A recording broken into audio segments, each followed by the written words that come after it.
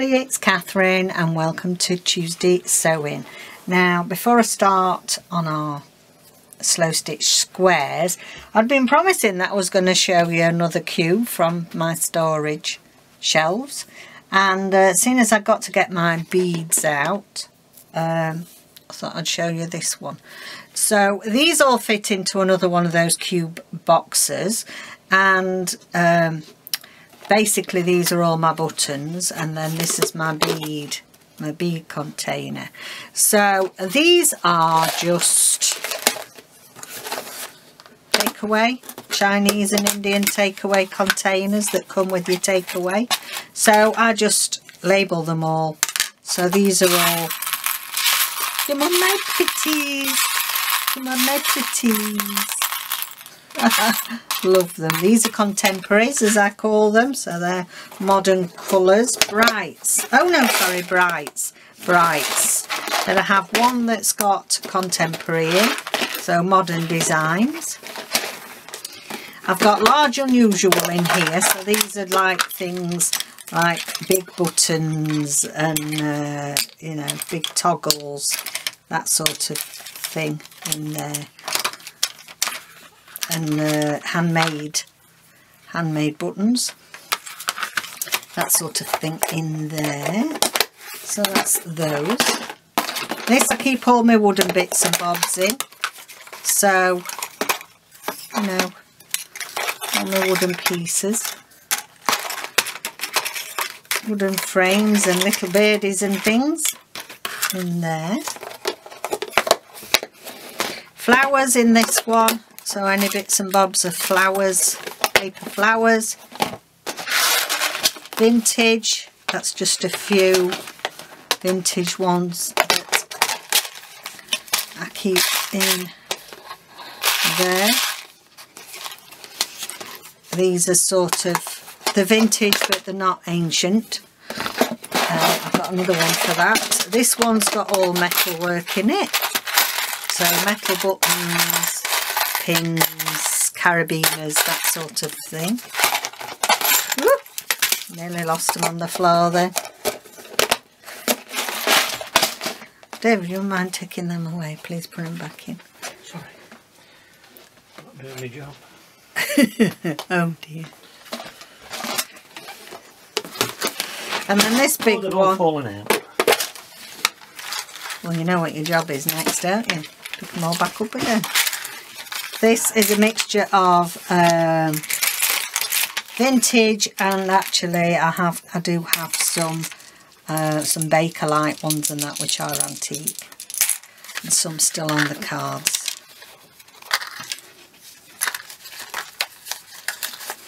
I do have loads of, because I ended up buying, you know what I'm like with my sizes, buying what I thought was a small bag of buttons off eBay. And now I've got thousands, so you know, let me know. I'm thinking of splitting them into smaller amounts, selling them. So that is vintage and antique in there. This, and then this, I've got this. This is about £8 off at Amazon, and this is my little jewellery kit and pliers and bits. Best thing. Now, if anybody can tell me what this thing is, I haven't got a clue, because I'm not a jewellery maker as such, so yeah, let me know if you know what that is. So that's that. And then my beads and bits all go in here. So these are what we're going to be working with today. And I've got all sorts. They tend to be, yeah, tend to go and get them by the weight. There is a website where I go and buy my beads. Well, we go in person normally. It's in York, and we usually go about 3 times a year from Sewing Group, and yeah, just add some more to my stash. So they're my trays of beads. These are great. These are like in triples. Now there's the little mirrors, shisha mirrors. Jewellery findings, wire, that sort of thing. Okay, these are actually, I saved these in the disposable medication pots from hospital, and they're great for putting your beads in, so we'll have one of those today. Do we need anything off there? Not at the minute. Right, okay, so I usually use really fine thread, silk or something along that nature when I'm doing beading, and beading needles. I'm ready to get some more actually, I've only got one left. And yeah, got little beading scissors in there, got my beading needle. I mean, you can get away with not having a beading needle if you're doing large beads, but you know, if not, you need a really flexible fine needle. And yeah, our squares. So I'm going to show you a bit of couching first, and then we'll do a bit of beading. So this is the one from last week. So now I've which way did I have it? That way. So now I've done some more sewing on there, and done some more layering and stuff. I've done some couching, not couching, bullion knots there for you, and I've put some bullion knots along here on this week's. So this week I've got one of my little Indian trims, and I've put that on there. So we'll use green because it'll be easier. I need to wrap these round my cards because they're getting a bit tangled up now. I'll set myself up and show you these, and then when we're beading we can have a chat, can't we? That's already got a knot on the end, that's no good, I can't split it. So I'm going to split this in this embroidery floss into threes. I mean, like we've talked about before, it doesn't really matter how many. You know, you get different effects from different thicknesses. There we go. And it's going to tangle.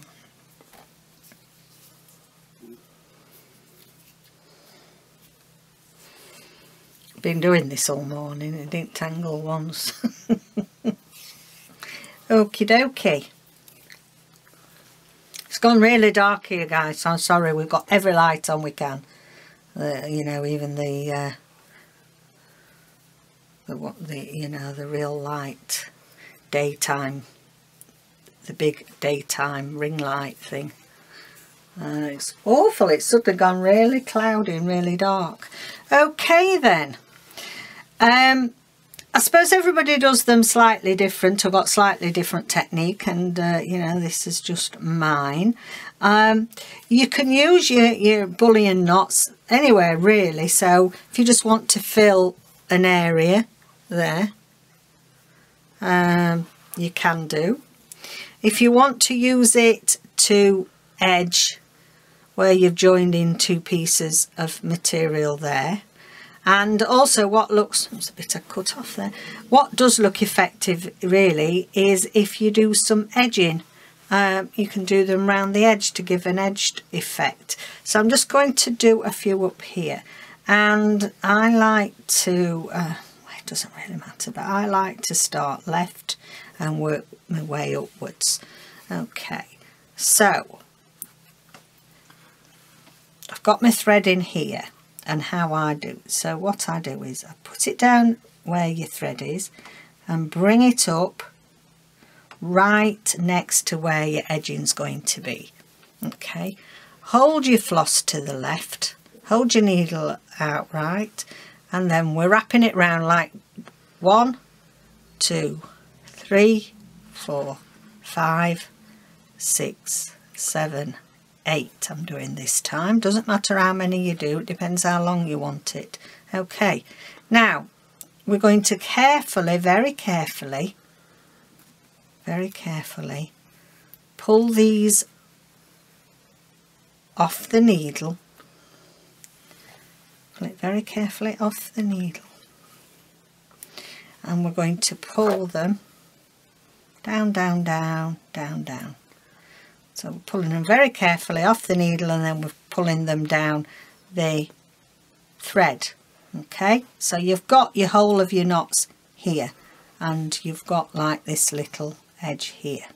So David zoomed in a bit, see if you can see it better. So we've pushed that down neatly, and what I then do is I pull my thread back down like that, and you can ease these up if you want to make them neater, and then you put the needle back through where you set off from.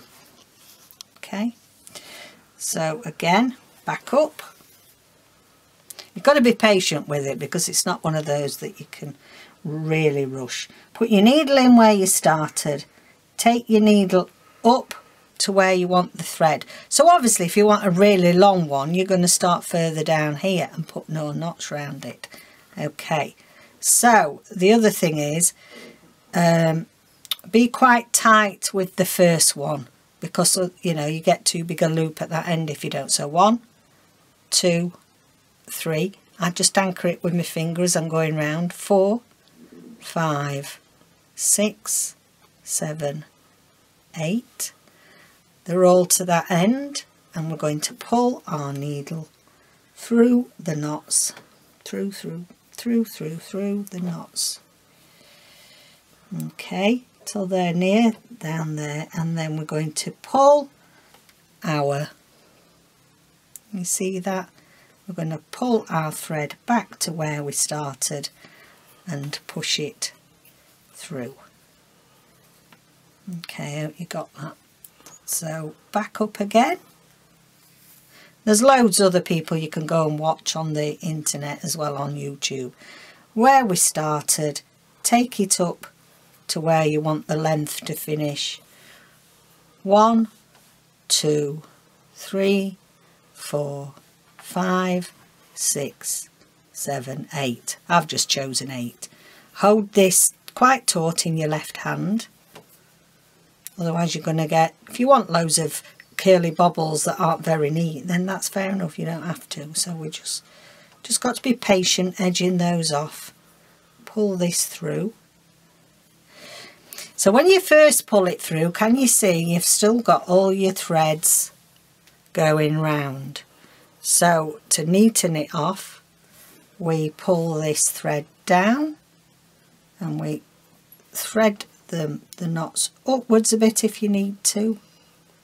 Back up the line.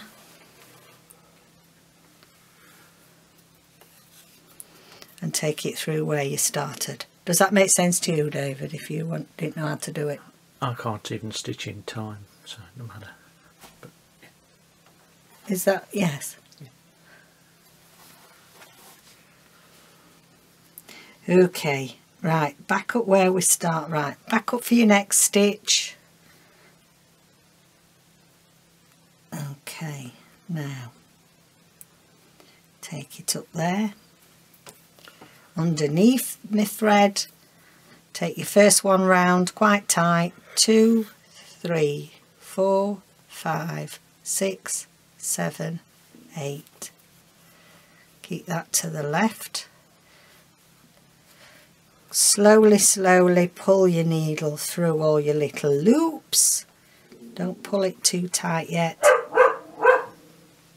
Bet that's post. Our post comes late, guys. We're late to filming today. It's, I don't know, 2:30ish. I mean, most people in the UK tend to get their post in the morning.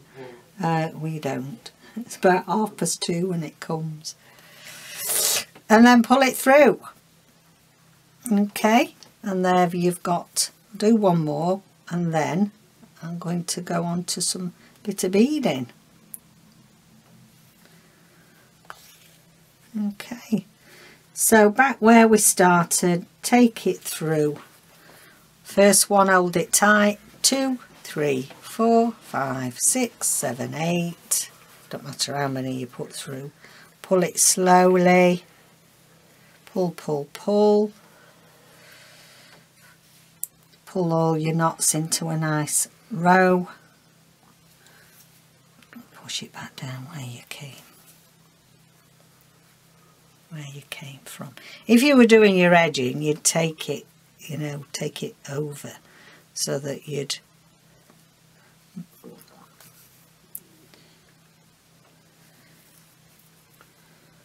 take it, instead of coming through, you take it off.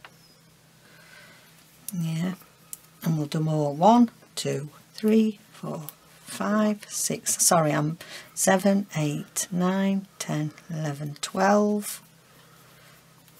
And you can also do it with thicker thread, more strands in your thread. I want to make a mess of this now because... Got a knot. No, it's me. You know where your thread end is? Yeah, that's it. My thread end had gone down. Okay. So we'll pull them out a bit more. Spread them out a bit because they've... Okay. And then what you can do there is, if I want them, you can bring it back to there if you want a bit of a loop, or what you can do is take it down there, so you've got it hanging over.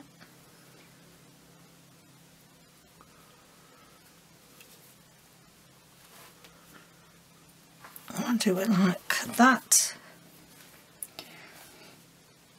Let's do one here. Let's do one here. So take that out there through.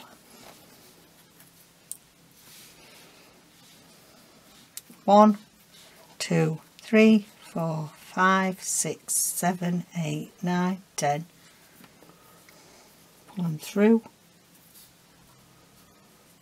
Slowly, slowly pull through. It's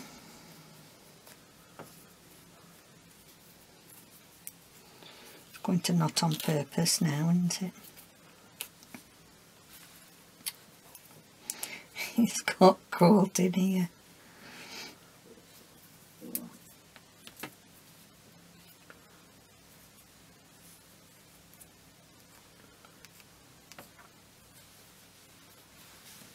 What it's done is it's got stuck from there. So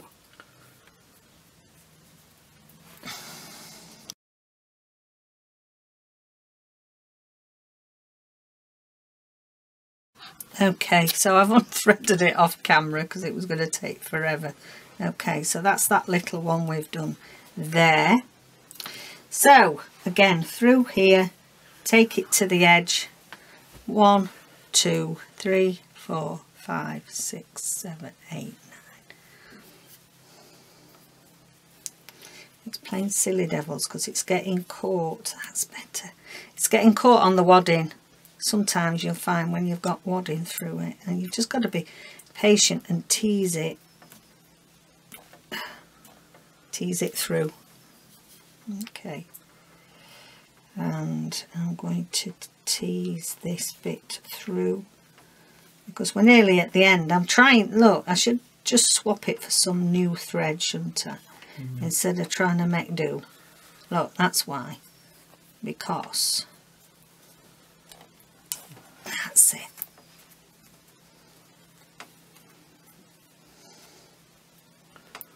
There we go. So you just straighten it out. So sometimes, you know, you've just got to, even if you're used to doing it, it doesn't always play ball and back where you started. Pull it through. So I'll just do it one more time because this corner is played up. Okay, start at where you at the beginning, take it through, and again, not got much cotton left, have I? One. No, I want to get some fresh cotton. I'm trying not to, and for demonstration purpose. I shouldn't be such a skinflint, should I? Hey, shouldn't be such a skinflint, Catherine. Right, let me get rid of that. There's my other. You'll be going, it's behind you. There we go.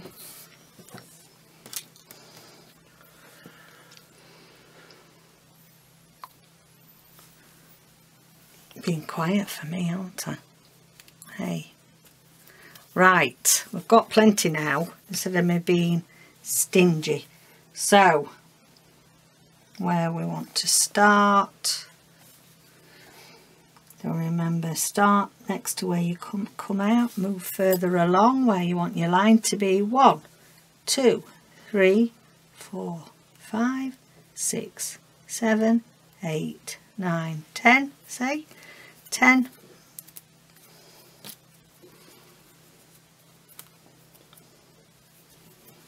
Okay, move them to head of your needle and then just slowly. That's better, you see, when you've got more thread. Slowly tease them along, tease them along. And pull this down. And back in where you started. There you are, and there's your thing. I'll just do one more. And then I'll get on to my beading. So right where your cotton comes out, take it up here. 1, 2, 3, 4, 5, 6, 7, 8. Okay, you've got them on there. Hold your string out. Just slowly. And as I say, you'll probably find somebody that makes it look a lot easier than I do. And if you're left-handed, then, you know, find if you can. I know Rachel at Roxy Creations is left-handed, and I think Melanie Sullivan is. So if you want some left-handed stitching ideas. Okay. So I'm going to finish that off there now, just for now. And I hope any problems, you want to ask any questions whatsoever about the bullion knot, then, you know. Don't ask me. No, don't ask David. Don't ask him. He won't know. Okay, so that's that. Right, I'm going to go to beads now. Okay. Right, let's have a look. These are the bigger beads in here, I think.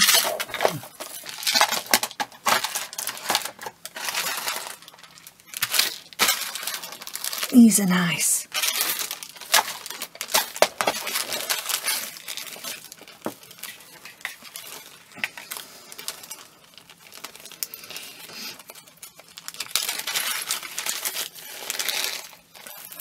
They're really pretty. Can you see that nice glistening? Really nice, aren't they? Right. Iridescence. Yes. That's what it is. Yeah. Okay. Okie dokie. I'm concentrating. It's been a bit one of them rigmarole days. One of them days. Okie dokes. So how you all doing? Hope you're okay. We've had, it's been one of them rush round days today. I had to go and pick some equipment up from the hospital. Okay, so I've threaded my silk thread on my beading needle, which is really flexible, which I'll need for these little seed beads. Now, I've decided that I'm going to do some seed beading around here.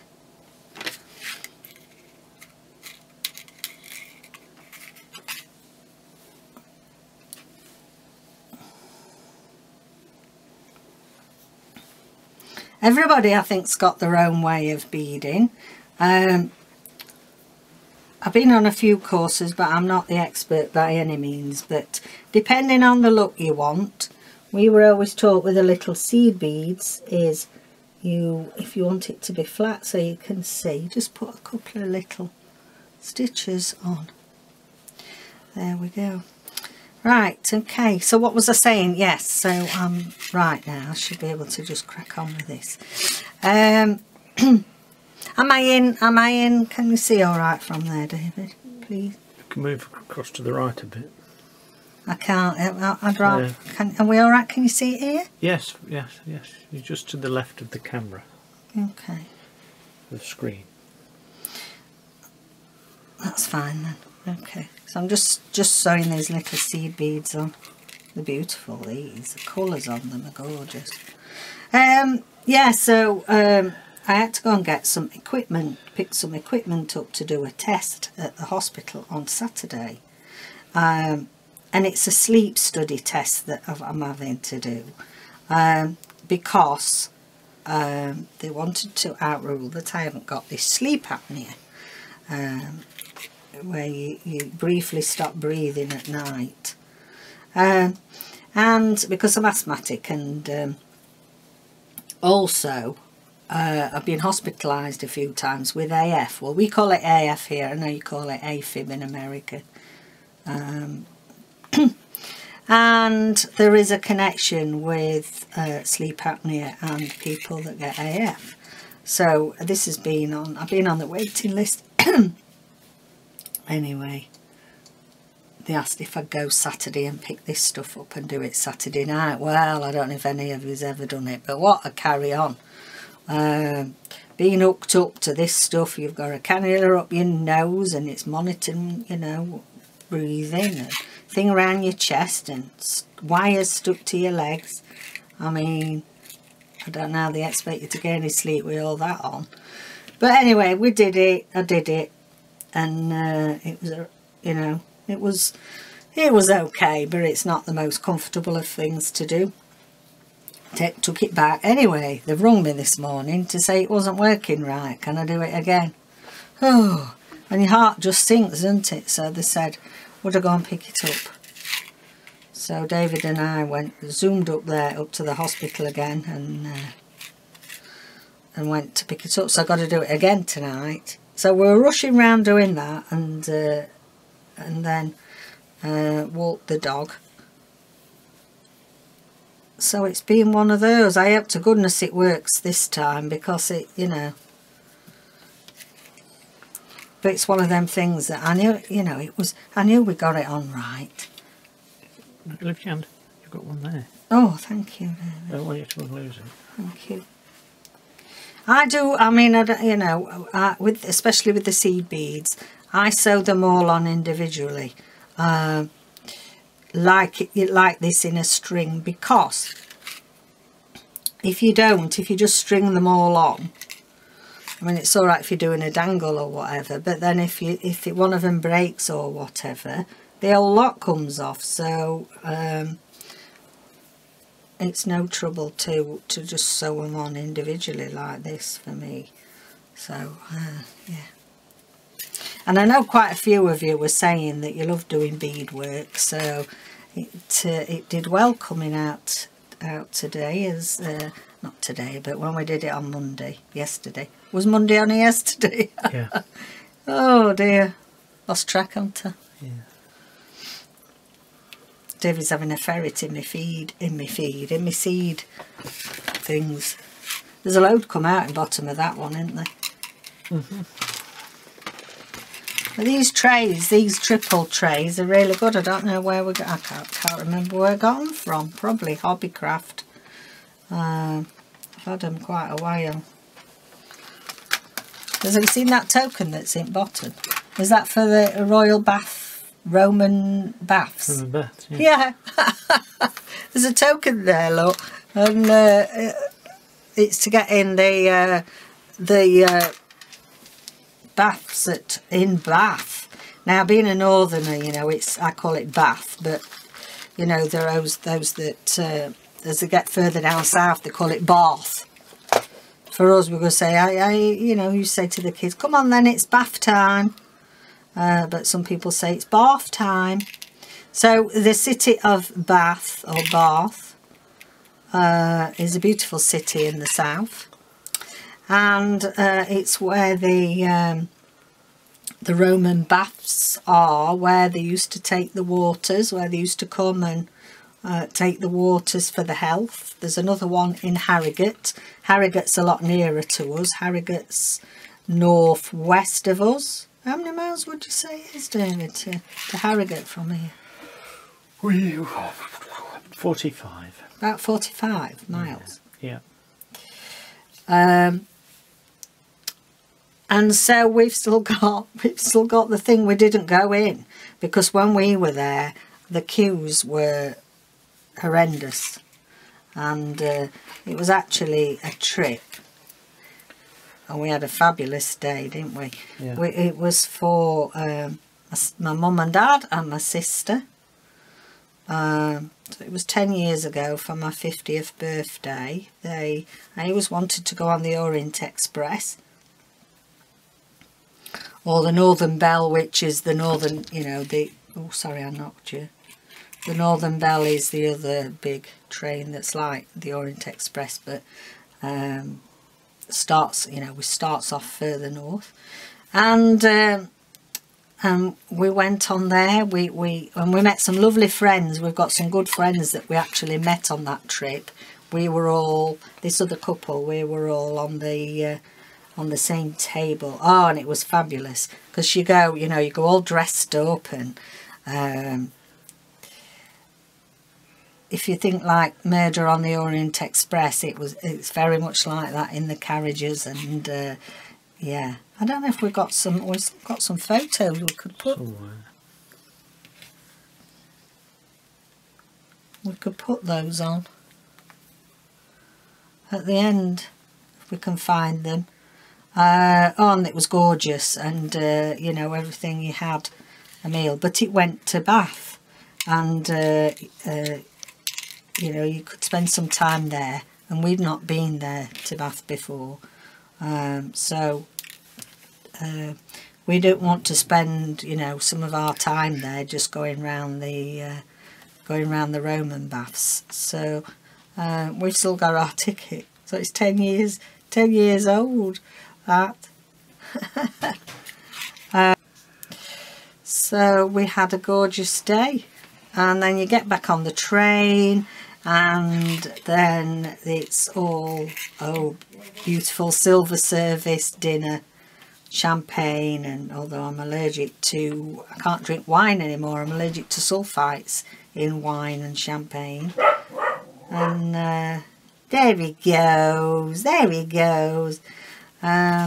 yeah, so I've digressed, haven't I? But yeah, anyway, you've heard another little story.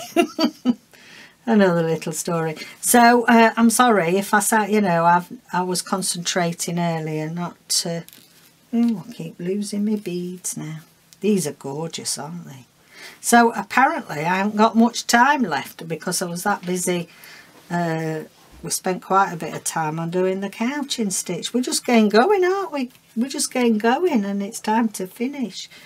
Anyway, hope that you were able to follow the couching stitch. I hope you have a go at that and you find it okay.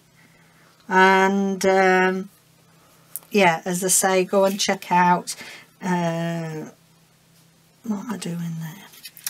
I'm back into doing wrap it round my needle. I'm a bit tired. I think it's all this messing about with this sleep testing equipment thing. So we haven't had a chance to have much of a natter today, so sorry guys. The 40 minutes is up. So yeah, I